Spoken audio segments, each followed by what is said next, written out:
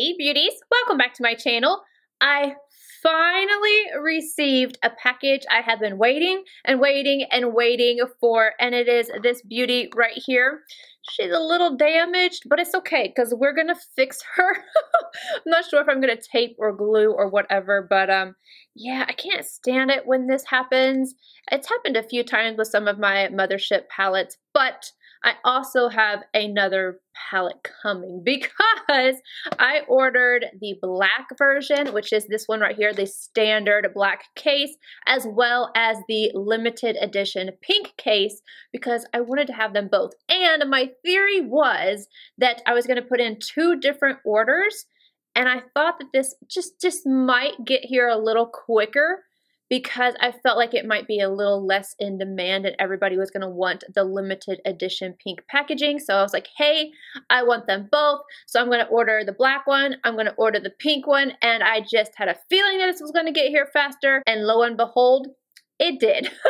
My pink one still has not shipped. I also ordered the lip trio that had the new Divine Rose gloss in it, and I haven't gotten a shipment notification for that as of me filming. Maybe it'll ship tomorrow, I'm not sure, but now I don't even know what to do because I really wanted it to be a part of this video, but the eyeshadow palette was more important. Now, if you are not aware, which I'm sure most of you are, the Divine Rose 2 came after the Divine Rose 1. As you can see, the packaging is very similar.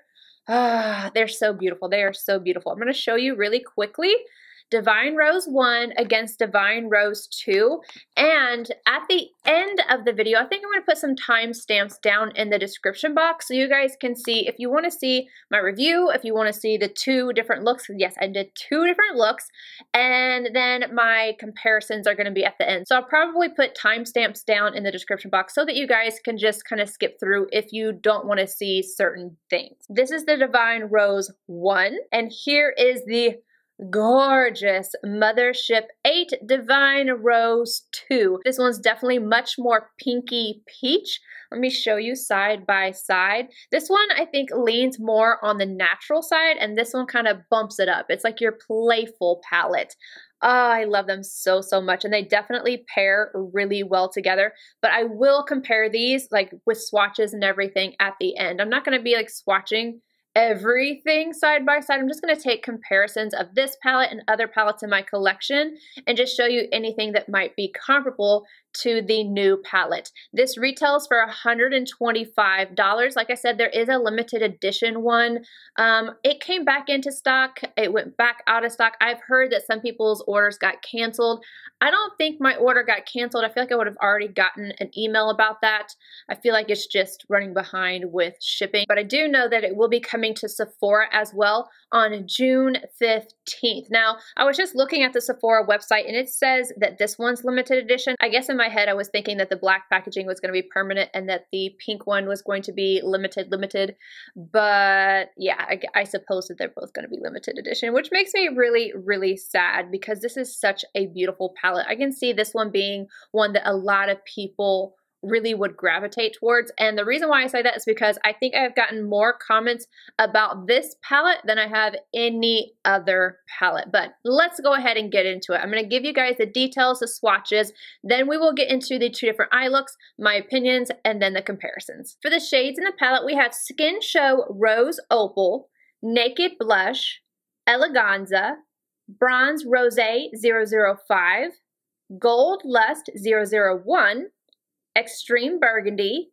Divine Dusk, Rose Seduction, VR Sexterrestrial, and Astral Pink Moon. There's one shade in this palette that's not considered to be eye safe, and that's this shade right here. It can stain the eyes. It can be irritating. I personally didn't have any irritation or anything like that. I did have a tiny bit of staining, but when I washed my face the next day, it was gone. And then something special. Now, in my in my tutorial, I had called this a duochrome and multi-chromes several different times because I had not read about the palette beforehand, but she's calling this a trio chrome, which I had never heard before. Multi-chromes are definitely something that's been on the market. You've seen them a lot with indie brands, and you're seeing them more and more, and I really like that it's in this palette, and it's really gorgeous, but it just, it doesn't slide off my tongue, trio chrome. I just want to call it a multi-chrome so badly, but basically that is what it is. And I'm going to show you this shade just really quickly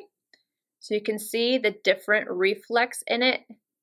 It's so beautiful. It's so beautiful. This is something that you're not really going to see just how gorgeous it is on camera. I've already looked at the footage of the eye that I did with this shade, and I was like, man, you know, I really hate that. It's just sometimes with lighting, you know, it can reflect off of shimmery stuff and make them look, it can make them look textured, or it can make it to where you just don't see the shift. And unfortunately, I feel like that happened, but hopefully you'll see it a little bit better whenever I do my swatches later, because I'm going to be using my phone. It's going to be a little bit darker, and you should be able to see it just a little bit better. Now that you guys have seen the swatches, let's go ahead and get into the two different eye looks. I'm going to do this one first, and then I will show you this look right after. To start off this look, I'm going to grab this shade on a Zoeva 227. Starting off in the crease, back and forth windshield wiper motions first, circular motions to blend it upward,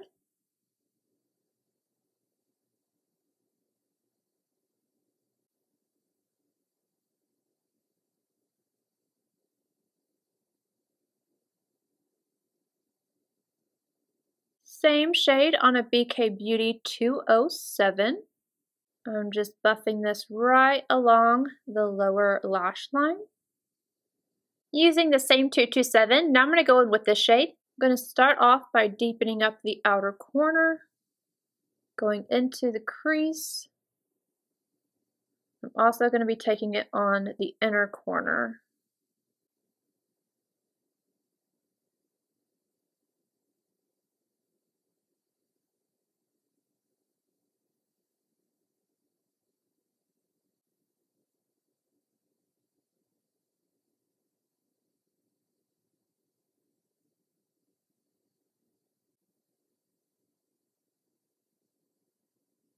Same color on a REPHR 03.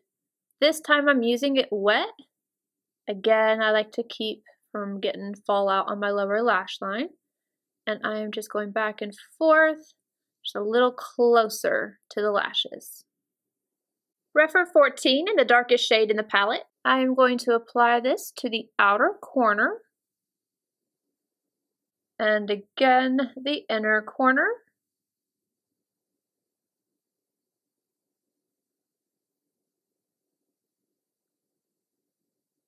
I'm bringing it slightly upward into the crease, just on this outer portion, that smokes it out just a little bit.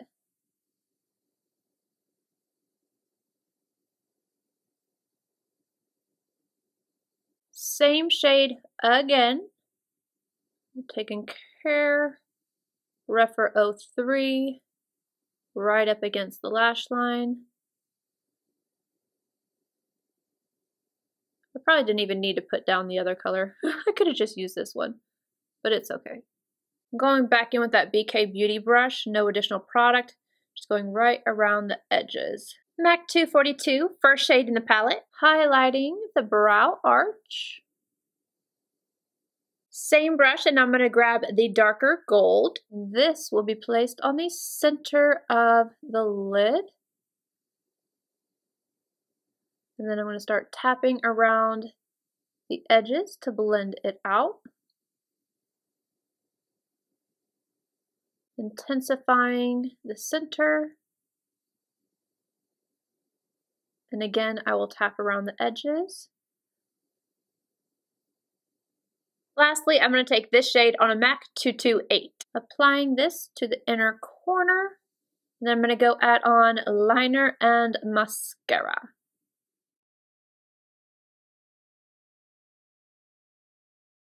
Zoeva 227, grabbing the matte peach. I'm going to go directly into the crease, back and forth windshield wiper motions.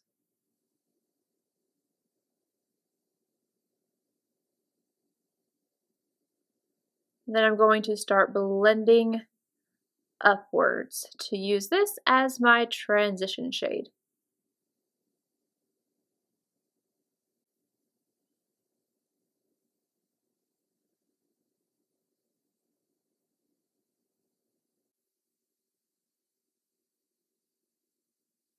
Same shade, Wayne Goss 27S. I'm just going to buff this right along the lower lash line.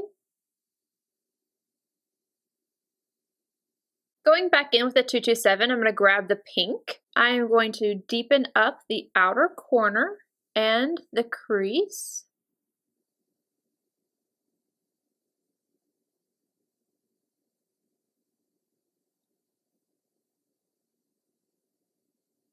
I'm not taking this shade all of the way in, just kind of smoking out this outer corner a little bit. It's gonna get mostly covered up anyway with the duochrome I put on top. BK Beauty 206, now I'm gonna go in with the duochrome or multichrome. I'm just going to apply this all over the lid.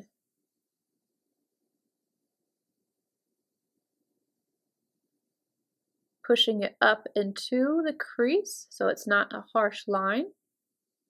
This is so pretty. Oh, I really hope this is catching on camera because it is so pretty.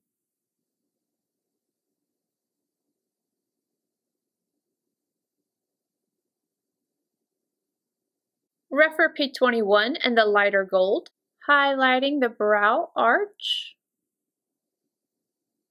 On a REPHR 03, I'm going back in with that multichrome. I am going to take this right along the lower lash line, and I'm using it wet this time. On my lid, it was dry, but I like to use shades like this wet on the lower lash line because I feel like it adheres a little bit better because I have powder, obviously setting my under eye, and it creates a little less fallout.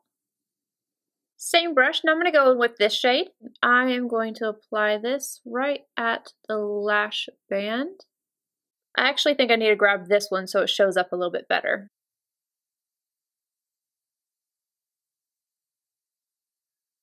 Lastly, BK Beauty 204, and I'm going to take this color on the inner corner. And then I'm going to go add on inner rim liner and mascara.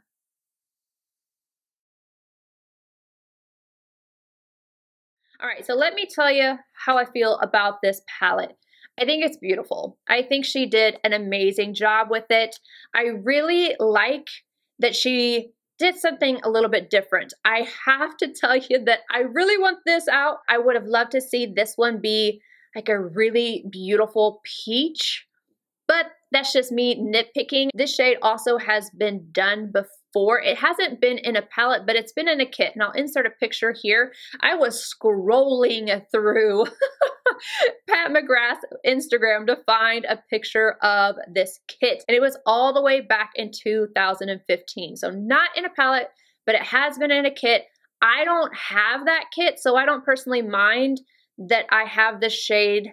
Technically it's a repeat, but I don't have the shade, so it doesn't really bother me. However, I'm just tired of golds, and I've said that before. And while it fits in with the theme of this, I think that peach would have fit in better, especially with this shade here. It would have complemented the pinks, the mattes, the metallics, everything. Those worked out so beautifully. Yes, I got some fallout, but I was able to just kind of brush them away. These shades all worked really well as well, and this is what I would consider to be the special shade section.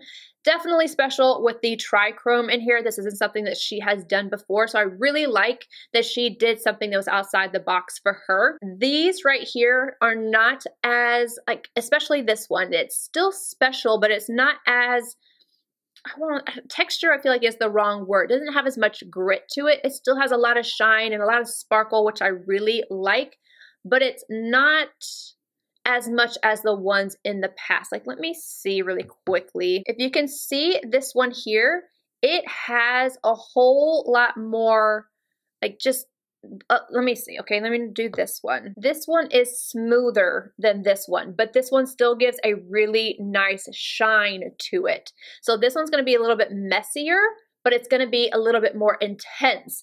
This one is going to be a little bit softer on the eye, but I still think it is special. It's a really beautiful shade. When you see me use this one here, it's not as intense, but I used a fluffy brush. Let me show you what it will look like though if I decided to go in with it wet. There it is right there. It's a little bit more on the metallic side. It doesn't have like the grit of those special shades.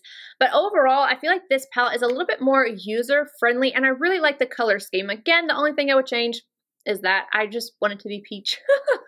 But this is beautiful. I absolutely love this matte right here. It is so stinking pretty. I'm so glad that she put that in there. I live for that. I'm all about those peachy tones anyway. And the depth of this is just stunning. It is so stunning. I think that if you picked up this palette, you're going to be extremely happy with it. And yeah, I am extremely happy with it too, but I'm dying to see what the limited edition packaging looks like. Oh, I can't wait to get that in the mail. I'm really excited about it. I probably won't even use it. It'll just be like in my Pat McGrath section of my, yeah, whatever. Don't judge me. It's just a beautiful palette. So this will be the one that I use, and then I have one that will be just like, you know, collector's purposes. Anywho, you guys, that is it for today. I hope you guys enjoyed the video. If you did, please give it a thumbs up, subscribe if you're not already, and if you want to see all of the comparisons that I have to show you, just keep watching. I love you, and I will see you in the next one. Bye, guys. Right here, we have the original Divine Rose and the Divine Rose #2, so you can see clearly, definitely not the same. Go in with this one first. And then this one, you can see this one's definitely deeper. This one's much brighter. This one and this one. This one's more of a pinky, kind of opalescent. This one's definitely more golden white. I'm going to swatch these two for you. You can see this one's much more metallic. This one's more of like a satin type of finish. The last thing I want to swatch are the golds. I know that these aren't the same, but I just want to show them to you anyway. There they are. This one's definitely much more intense. Here is Ritualistic Rose. I'm going to swatch this purple up against this one. You can see, oh, I love this one so much from Ritualistic Rose. Oh, so good. Golds, again, you're not going to see any similarities here, but just for comparison. Iconic Illumination. I want to swatch these two.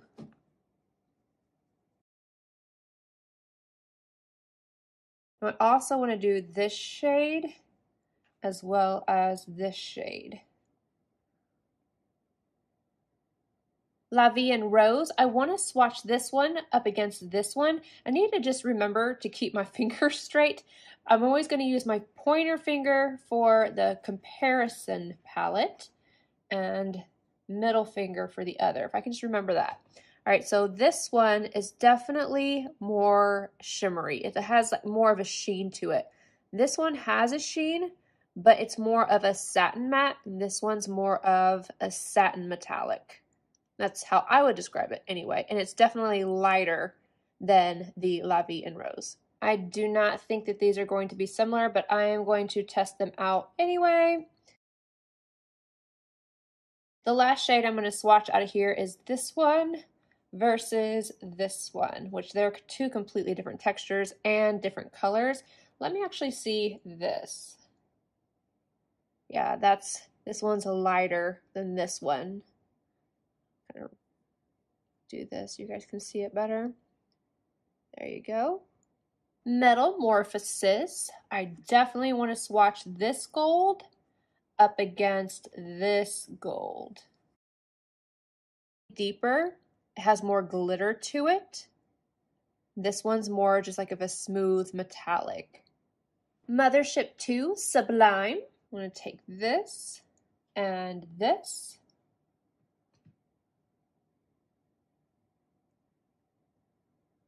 Kind of similar. This one's a little bit more peachy pink.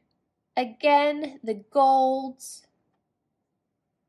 not gonna be like, oh, this is the best gold. In my personal opinion, this palette has the best gold. I love all the sparkle in it. It is so pretty.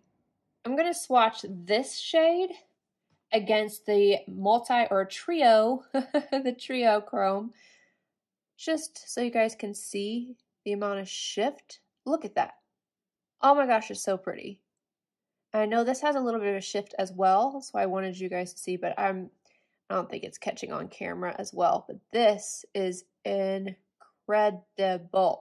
My personal favorite, Bronze Seduction.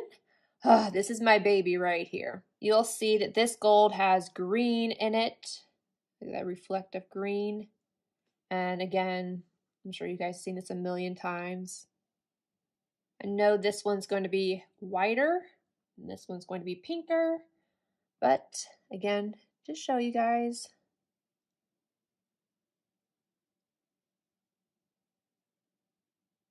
Midnight Sun. I'm going to go straight for this one.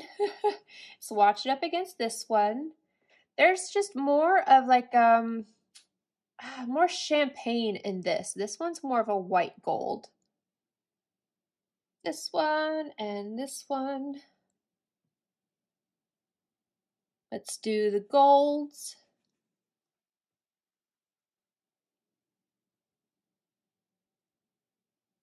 And then lastly, Subversive. What do I want to play with here? The golds. This one had a deeper gold, but this one almost has like a greenish hint to it, where this one's more of a pure gold. You can see. I feel like we're just doing this. Always these shades right up top here, which is nice to have though, to have that highlight shade in each palette. Overall, I have to say that this one is pretty unique. I love the shades in here. I'm really happy with this palette. I'm happy that I have it, and I can't wait to play with it some more. So if you're asking if I would suggest it, absolutely, and I think it's a lot of fun. It's something just a little bit more playful. I'm really digging it.